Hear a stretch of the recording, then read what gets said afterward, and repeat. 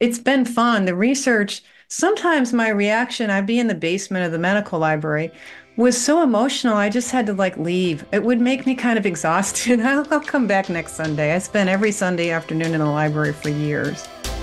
Welcome to Pivoting Pharmacy with Nutrigenomics, part of the Pharmacy Podcast Network, a must-have resource for pharmacist entrepreneurs seeking to enhance patient care while enjoying career and life.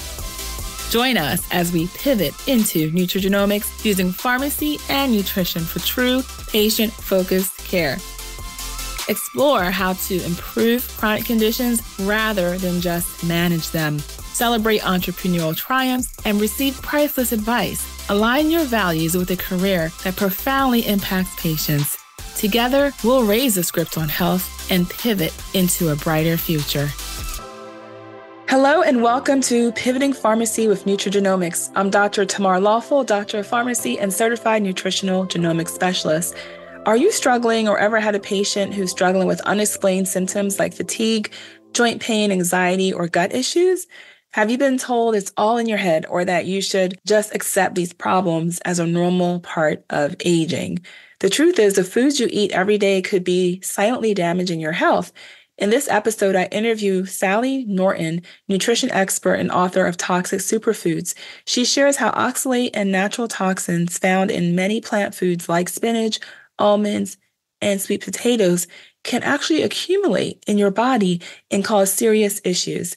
The good news is, with a few simple diet swaps, you can significantly reduce your oxalate intake and find relief from your symptoms. So if you want to uncover the root cause of potential health issues and learn how to optimize your wellness, you absolutely need to listen to this episode because our special guest, Sally Norton, brings a wealth of knowledge. She holds a nutrition degree from Cornell University and a master's degree in public health. Her path to becoming a leading expert on dietary oxalate includes a prior career working at major medical schools in medical education and public health research. Her personal healing experience inspired years of research that led to her book, Toxic Superfoods, How Oxalate Overload is Making You Sick and How to Get Better, which is available everywhere books are sold. It's a pleasure to have Sally stop by and graciously share her expertise with us. Let's listen in. Sally, thank you for joining us on Pivoting Pharmacy with Nutrigenomics. Let's start off by diving into your story. As someone who's walked the walk, what was your personal experience with health that sparked your passion towards holistic healing and the journey towards becoming an expert on dietary oxalates? Well, people get into holistic healing either because their mothers were into it or because they had some really serious challenges, and you go to standard care and you don't get answers and you're wobbling along, not really getting better. And that was me. I think that started when I was a little kid and I had strep a lot and they ended up taking out my tonsils. And so by the time I was 12, I was having issues and I was a very health aware kid by the time I started elementary school. And so by middle school, the science teacher showed us that if you eat a certain way, you could spare yourself of cancer and heart disease and diseases. If you eat this other way, you're more likely to get those problems. I thought, who wouldn't want to know how to be healthy and great? So I've been doing the health geek thing for a long time. It didn't work out that well. I started college. I started limping around with foot problems, and it got so bad that I had to leave Cornell, where I was getting my nutrition degree, and a medical leave of absence. And even the surgery didn't really correct the problem. So you keep going from, orthopedist to physical therapist, and then you're ending up going to the chiropractors and the acupuncturists and everybody because no one's fixing you. So you get pretty holistic out of desperation, and that was me. But the truth is, right under my nose, my own profession had failed me, and we don't pay attention to the toxicity of oxalate and the fact that so many foods that we think now are okay to eat in unlimited quantities are so high in oxalic acid that they become quite toxic. So health geeks like me tend to overdo these foods because they have this stellar reputation. Even though, at Cornell, they told us the tannins and the oxalates in tea bind calcium. So you shouldn't eat it with your meal so you don't lose calcium and maybe iron absorption from your meal. So have tea otherwise. That was like the entire lesson on anti-nutrients was don't have tea with meals. That was not adequate, to say the least. So I ended up getting in big trouble with oxalates unawarely, and apparently had probably been in trouble with them since I was a very young child. and figured it Mm. out just at the end of being 49 years old. And by the time I was 50, I was like suddenly enlightened through hard knock personal experience. Wow, thank you for sharing your story with us. So, I'm hearing from you that not all healthy foods are great for us. They can be bad. And there's this oxalate. So, can you share with us some foundational knowledge? What are oxalates and why are they so bad? So it's a natural toxin, and they're made in lots of places in nature, including plants. Plants need them for lots of purposes. It helps the plant manage calcium because calcium in the wrong place and the wrong quantity goes from being a nutrient to being a problem. And plants live in very calcium rich soils often and have to manage their calcium. They also have to save the calcium. It's an important cofactor in enzymes that permit germination and allow a seed to become a plant later. So they use oxalic acid to manage calcium, to store calcium, to build calcium oxalate crystals, because you see, oxalic acid, which is a two-carbon molecule with four oxygens on it, is a tremendous chelator of calcium and other minerals. It has a negative charge and it's attracted to the positive ion charge of calcium, especially because can have two negative charges.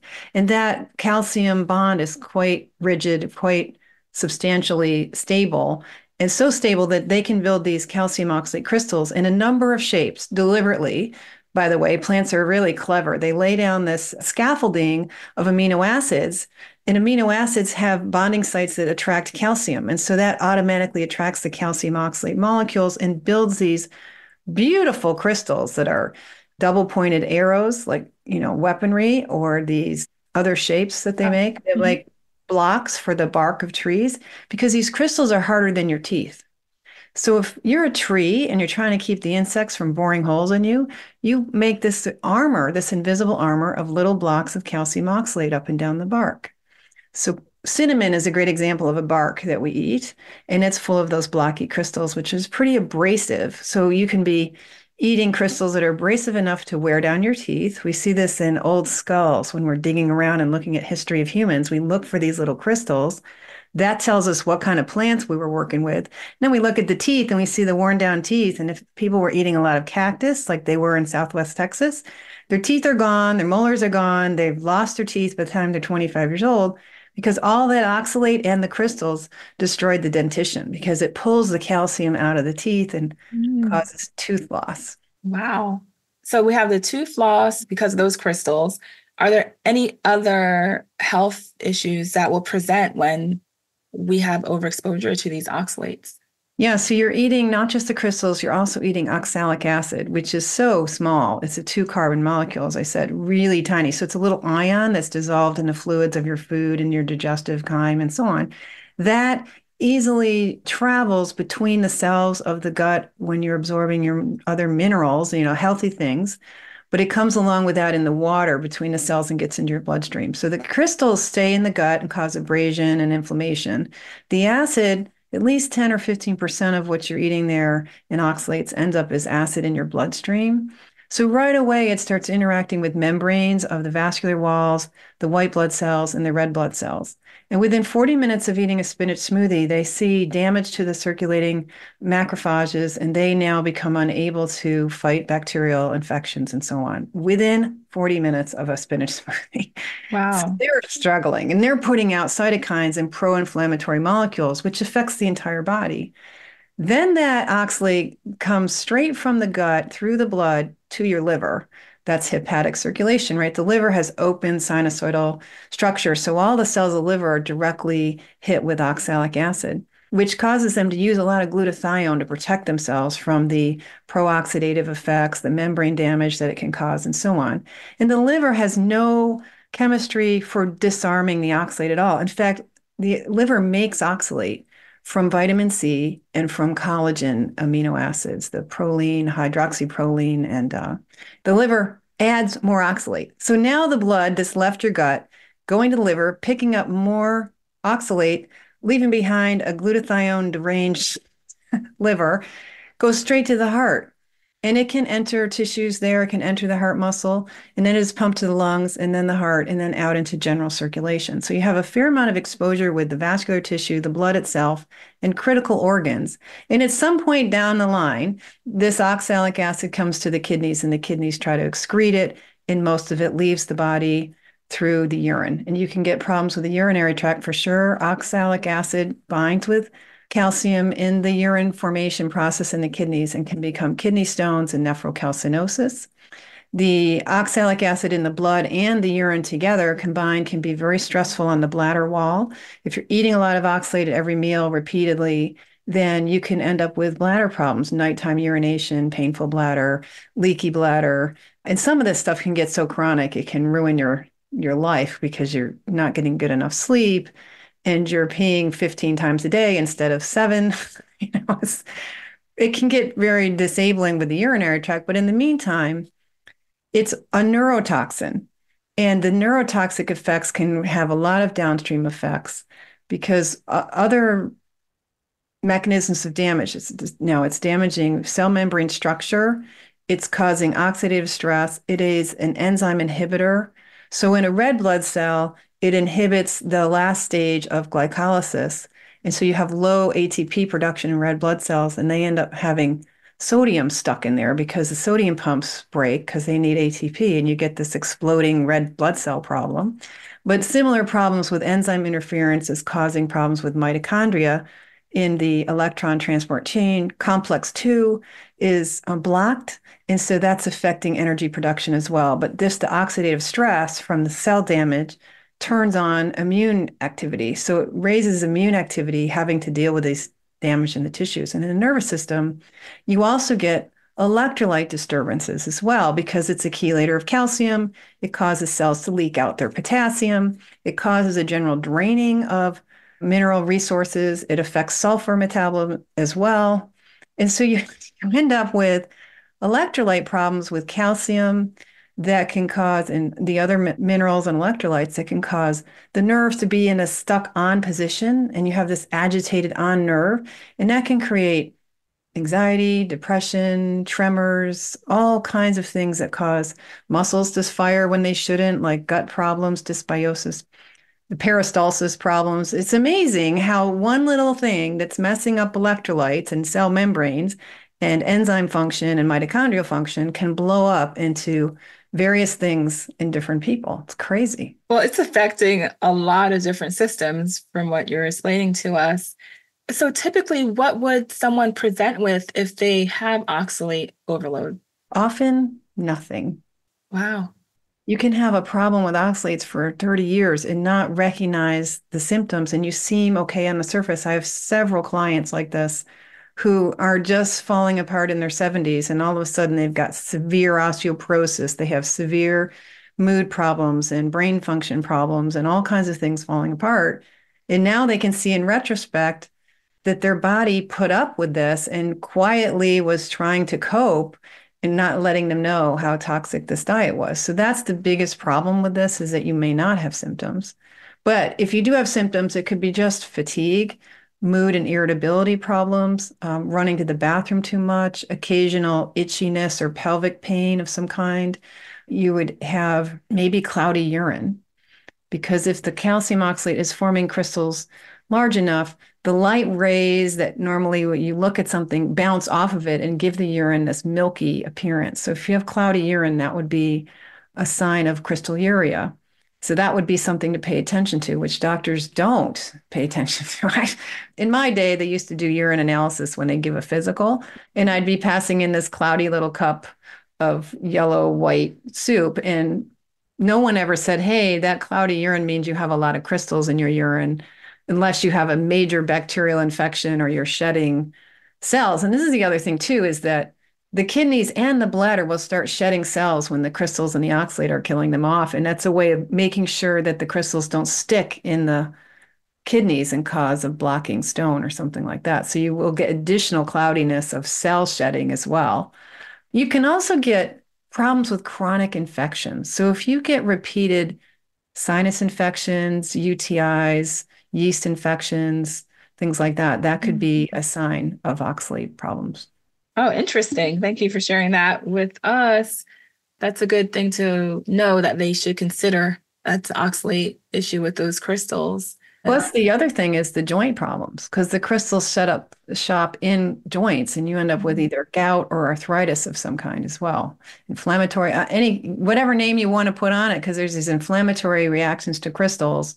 There's also tissue damage where the repair of the joint structures is impaired, and so the repair of the meningeal, or not meningeals, but that's another thing in the Mm. brain and the spinal column, is the meningeal tissues and the vascular system that feeds them tend to collect these crystals and get in trouble with a sterile meningitis and problems there in the brain. But in the joints, all the cartilage and other structures are all potentially in peril because the oxalate is interfering with the maintenance of the tissue.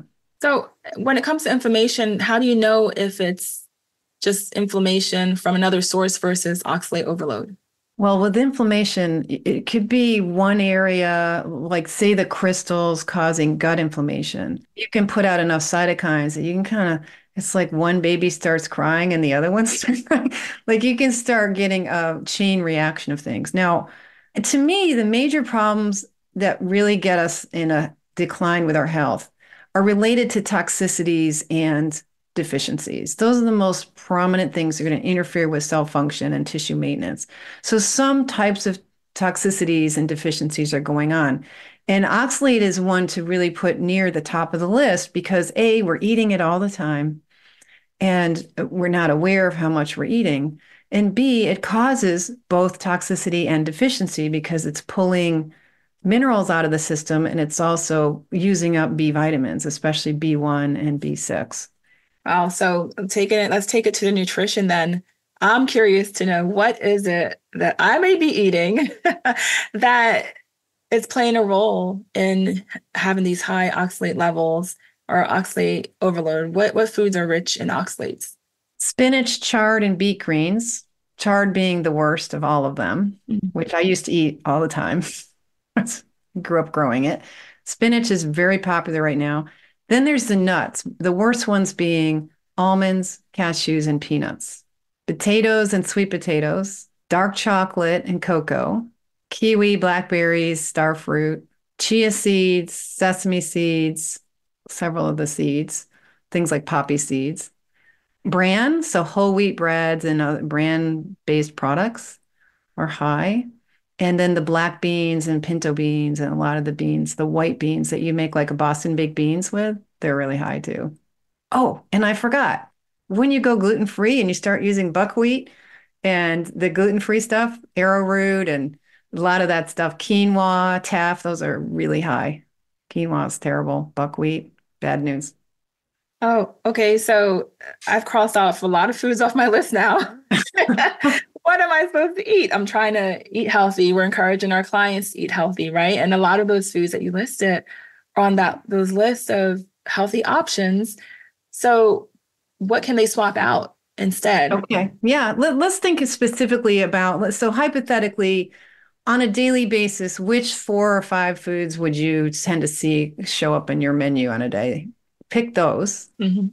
So what would yours be? I would say spinach, the sweet potatoes.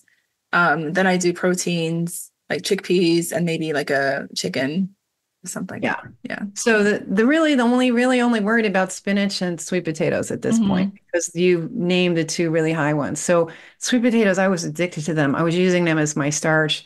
I could put them in the oven at night on delay cycle and they'd be all hot and ready for breakfast. I could take them with me for my lunch. I could have them for dinner, have them, Right? left over, like they're so easy and delicious and they hold butter and salt just beautifully. Mhm. Big bad mistake. So I would switch over to winter squash. There's many kinds of winter squash, and it's basically requires a similar baking time. It's a similar process of having to throw it in the oven and cook it really hot. And it makes a good leftover. It's very versatile. You can turn it into soups and do other things with it. So the winter squash is the easiest direct swap where it's kind of the same color, similar texture, holds butter and salt pretty well, right? So that's pretty easy to do. You just have to find a grocer that has the best squashes. And then the spinach, depending on what you're doing with it, most of the greens are not that high in oxalate. All the lettuce is low, all the cabbages are low, watercress, arugula. The little tatsois and the little Asian greens, they're all in the cabbage family. That's all really low. Kale is not that high. As long as you can digest that stuff and you're properly cooking it, they're easy swap. So Okay. actually, those two are pretty simple. Thank you for that. So I'm going to switch to squash and do more kale instead of Yeah, spinach. so the swap, like, what's the big deal? It's a couple little swaps. It might save your teeth, might save you from becoming demented old lady, might give you more energy, make you happier. Yeah. Now, All one right. one thing in the pharmacy world that has oxalate in it is Lexapro. Mm-hmm. And you guys could teach me. I'd love to learn from you. But drugs are really designed for 100% absorption and direct targeted access to the tissue we're trying to affect, right? So one little Lexapro might have like 5 milligrams of oxalate, but that's the equivalent of maybe 500 milligrams of a food. So it's like a whole spinach salad to take a Lexapro. So that's an interesting issue because I've had surprised how many people have come to me and said their lifelong anxiety and depression are now gone. They're now calm and they don't need therapy and they're getting off their medication. But before they get off of it, they might switch to a low oxalate medication instead of taking Lexapro. Interesting. Now, is there any way to tell if more people are just more sensitive to oxalates than others? We don't have enough good science and enough way to manage, even if we had more science, to really manage the so many factors that influence this. But to the extent of your leaky gut is going to affect your absorption rate. So if you have a really great gut, you're only absorbing 10 or 15%. And that number, they used to think it was only like 5 to 8%, but better studies in the more recent 15, 20 years suggest that a healthy situation, ideal situation is a 10 to 15% absorption rate. But Mhm. many, many people, more than half the population, are absorbing 60% or better. So you don't even need a super high oxalate diet if you have a leaky gut. So and it's hard to measure that except for maybe antigen tests. If you're more allergic to foods and stuff, you have to assume it's because of leaky gut. And so you may be a hyper absorber. So that's an issue. How well your kidneys work is another risk factor because some people are really great at peeing out oxalate. I'm pretty good at that too. I never hurt my kidneys or bladder with eating too much oxalate, which is too bad in a way because at least the doctors recognize that's if you have a kidney stone that it's an oxalate issue because 80% of kidney stones are made of oxalate. But if you have a family history of kidney problems, your quote sensitivity would be higher because your excretion powers are less. And there's also excretion abilities in the gut, and that's probably very genetic and also tissue functionality and microbiome affects that as well.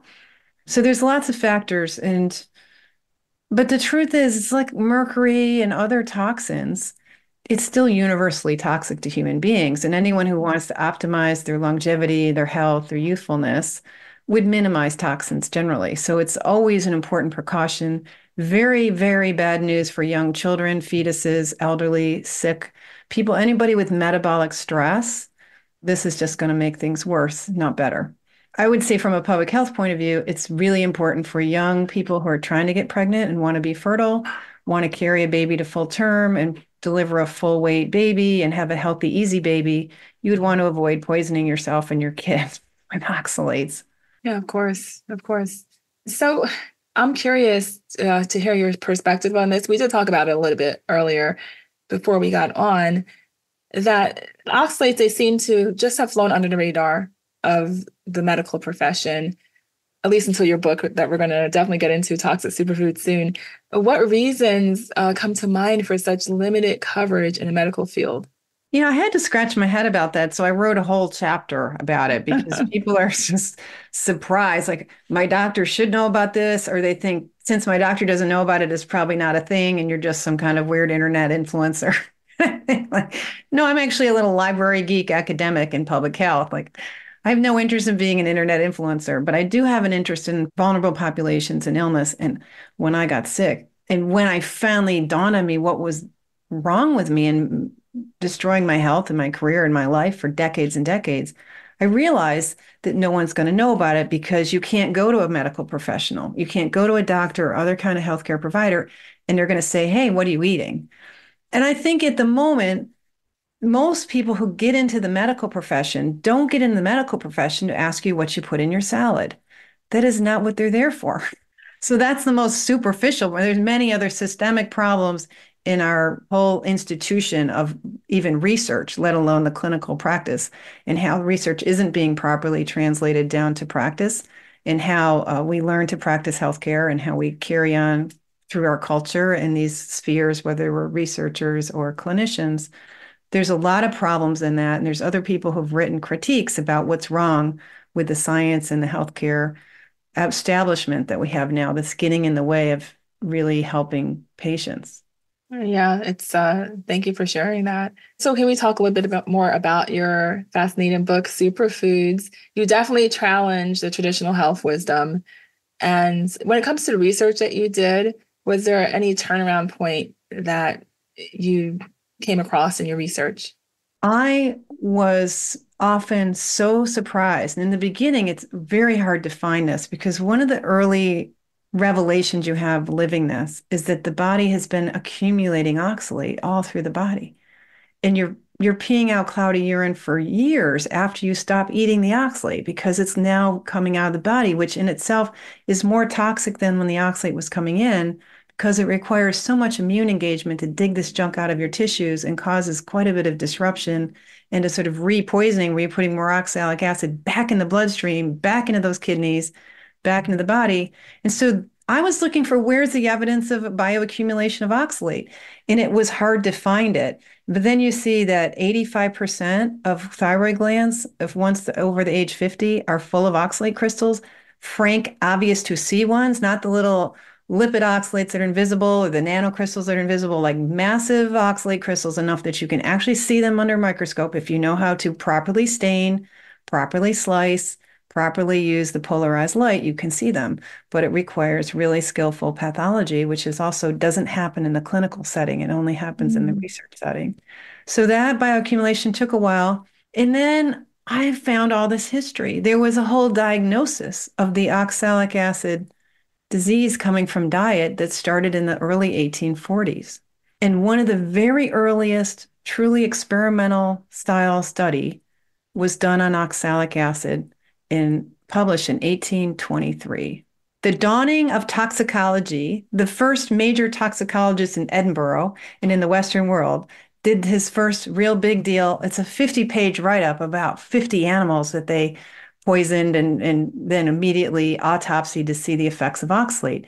And the reason they did this toxicology study on animals is because they recognized that oxalic acid, which was a household cleaning chemical at the time, and still is if you use Barkeeper's Friend, could be used as a murder weapon.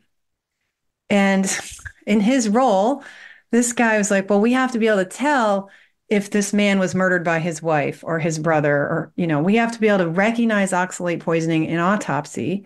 So they did this experimental study and found some interesting data. But we knew how toxic oxalate was because you can die eating rhubarb leaves, very high oxalate. You can die eating star fruit, very high oxalate.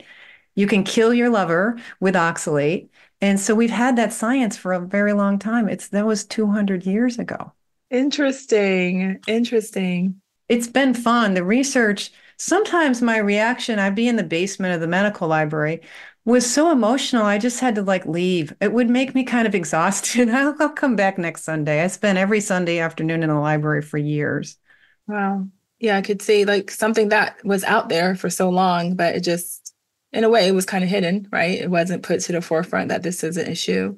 It was never Yeah. given the attention it really needed. Yeah. Maybe because oxalic acid has been used in chemistry since the 1700s. It was used to help figure out what are the elements in various compounds. It's been used in industry as a cleaner since the 1700s. It's used in the vial that you use to measure blood glucose. It's the preservative because it prevents the cells from using glucose. It sits on the enzymes and breaks the cell's ability to metabolize glucose. So you use oxalic acid in the test tube. It's everywhere and nowhere all at the same time. That is interesting. Absolutely amazing. Thank you for the work that you're doing and bringing this to the forefront and letting those in the healthcare world know that we need to proceed with caution. With your nutritionist background, can you share how pharmacists in their positions can better incorporate nutrition advice, particularly surrounded around dietary oxalates, to their patients? Right. Well, people come at this from different places emotionally. They often are doing more spinach and more nuts and so on, trying to Yeah. go keto and fix their diabetes and get their waistline down and do all these good things. And they're trying hard. And sometimes they're so committed to that way of thinking, it takes a while to get them around. Others will be like, you mean if I have to get up to pee more than once a night, that's a problem? And if I'm having headaches, it could be my food. And if I'm tired all the time, or if I have stomach aches, I can't get over my bloating, it could be oxalates. They want to know that. So, a simple question. Sometimes if people say, I got this shoulder, it's like a frozen shoulder, and I have this neck pain, and my teeth sometimes bother me, and I get these headaches, you could just ask them, do you eat spinach and almonds a lot? And you love dark chocolate? And they'll be like, yeah, yeah, yeah. I said, have you been eating more of that recently? Do you think your symptoms are getting worse the more you eat those things? And help them think about how when they've added their keto diet or they added their gluten-free diet or they cut out the calcium when they cut out the dairy foods, that they didn't help them. It didn't help them because they probably started eating more oxalates. So if you can walk them through their own food and behavior, you can, like what we did. We found two foods that you need to substitute, found easy substitutions. And you can find that substitution list in the book on my website. There's a beginner's guide with the low oxalate foods and the high oxalate foods and what you can swap with. And you can become good in just saying, what do you put in your salads? Have that conversation that isn't happening enough in healthcare, asking people what they're eating and help them see a connection between their symptoms and their food. Yeah, so you hear that, everyone. Sally has some great resources for you to educate yourselves on oxalate, as well as share with your patients that might come to the pharmacy. And if you're fellow entrepreneurs like myself, share with your clients as well when it comes to their nutrition. And Sally, I have one last question for you. Considering your extensive background in mainstream healthcare, how can physicians and other healthcare practitioners be empowered to actually adopt a root cause oriented perspective in their practice? Wow. Unfortunately, the 10-minute visit is not great for root cause. So you need to get a little fancier with your intake forms for one thing. I have a risk factor, symptom, and exposure inventory that could be used as an intake kind of sheet. And then that intake sheet is already starting that conversation with the patient or client as to what their diet is, what their symptom pattern is, and whether they have additional risk factors like a history of NSAIDs, which will lead to leaky gut and problems with kidney and gut function. And so I think in this world, you have to find ways to sneak it in. And if you have accessory facilitators like nurses or so on in your practice, they can also help with that. And I think eventually we have to move to a model where we offer some kind of group classes or support some kind of support group process so that people can find social connections and find ongoing support because it's very easy to slip back into, oh, dark chocolate's so healthy. I need beet juice and these other high oxalate foods and get really confused. So they need long-term support, and the healthcare provider needs to find a way to make it efficient enough to be sensitive, to really pick people up and get them engaged, and then find a way to make more time for your clients. Definitely. That 10 minutes is not enough, never enough. You can't get anywhere in 10 minutes. I can Sally, barely get anywhere in a half an hour. Most of my clients need an hour, multiple, every month for a while. They really need exactly. time to think it through. Exactly. Yeah, Yeah. if we really truly want to help them get through what they're going through, we need to spend more time with them. So thank you for those pointers. It has been a pleasure having you on, Sally Norton, and I'm looking forward to continue diving into your book, Toxic Superfoods. Super. Yeah. And check out my cookbook on my website because that might help give you some more ideas about living without spinach. Uh, no more spinach smoothies for me. Yes, my day is complete. Okay, thank you. It was great having you on the show. Appreciate it. In the riveting journey of this episode, we've had the privilege of hearing from Sally Norton, a renowned nutrition expert and author of Toxic Superfoods. Her insights revealed how oxalate, a natural toxin in many familiar plant foods like spinach, almonds, and sweet potatoes, might be staging an insidious siege on our wellness. However, the rainbow after the storm is within reach. A few intentional diet adaptations can drastically curtail your oxalate intake, offering sweet relief from these persistent symptoms. If today's discussion sparked a question, or if there's a particular topic you'd love for us to cover, please reach out. This platform thrives on your feedback and curiosity, for it's together that will shape the future of healthcare. Your 5-star review and comments can guide others on a similar journey. Please subscribe, rate, and download this episode to ensure you're always in the loop. Next week, we're diving into transformative communication techniques for healthcare professionals so you can confidently express your unique value to your clients and colleagues without the fear of being misunderstood. Talk to you next Friday. Until then, always remember, in your journey as a healthcare professional, always raise the script on health, because together we can bring healthcare to higher levels.